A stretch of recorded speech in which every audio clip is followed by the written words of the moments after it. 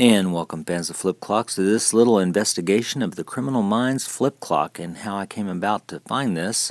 Well, I was on eBay and I had saved a few items because I thought it was kind of crazy what was going on here. We have a Panasonic RC-1103 that's for $29.95, and here's one that's for a little more than $100 more. So I thought, well, why in the world would that be worth that much? And maybe it's an unusual color, but if you look at this has clearly been painted, and not only does it not make the value more, it devalues it. It's ruined.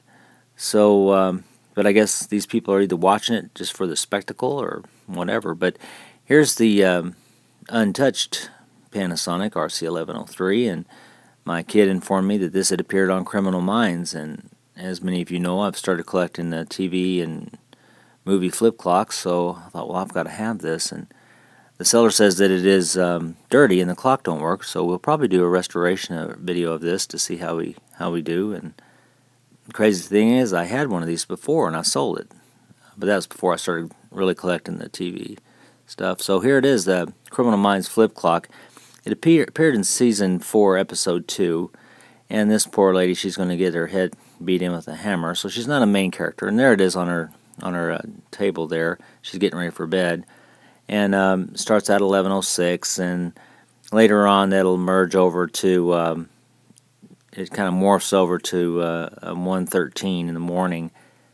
And so what I wanted to do is I lightened it up here a little bit so I can show you some things. But first of all, it's got this Tuesday here, and if you look closer, it's like Tuesday on a flip Tuesday. I mean, there's no such thing. They never made them like that, and there's no room for a motor or anything like that anyway, even if it was on a roller wheel like they used to do. So, and it's also a known TV mistake because it doesn't go over to Wednesday.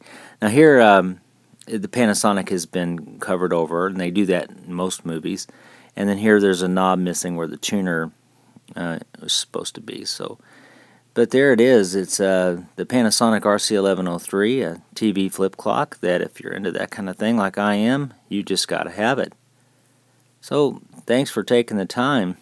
And when you do get the time, come visit us at flipclockfans.com.